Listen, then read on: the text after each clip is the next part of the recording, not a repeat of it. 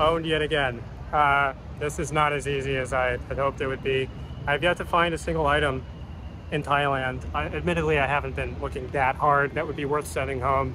A lot of stuff that I definitely would have picked up were I still in the States running an eBay store. So why not pick up some marginal items and make a little bit of money? Because by the time it gets home, I list it on eBay, it sells, and I pay the fees plus the shipping. It would be a pittance. My rationale, what I was really looking for was vintage t-shirts that would be worth a lot, or down puffer jackets. Both of those are relatively lightweight and carry potentially extremely high disproportionate value compared to how much they weigh and what it would cost to ship them home. T-shirt would be like 16 bucks. One of those down puffers would probably, I don't know, be 20, 25 bucks. Both of them have potential to find things that are worth over 500.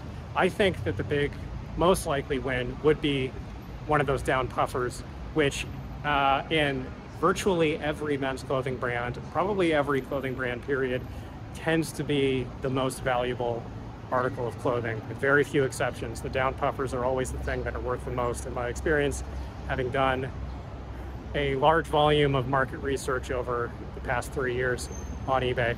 If you're an eBay reseller and you're new to this channel, I, a few months ago, put together something called the Menswear Manifesto. That's a bolo guide to something like 400 men's clothing brands. I don't remember exactly how many, but it's most of them. It's all the really good bolos, and I break each clothing brand down by sell-through rate. So I show you at the time when it was compiled what was selling really well. So like shirts would be selling really well in a certain brand, but shorts not so much. So it gives you a quick overview of exactly what to pick up and not pick up, and really most of the brands that are worth knowing about in men's clothing. If that's interesting to you, it's a Pay What You Want product. There's a link to it in the description.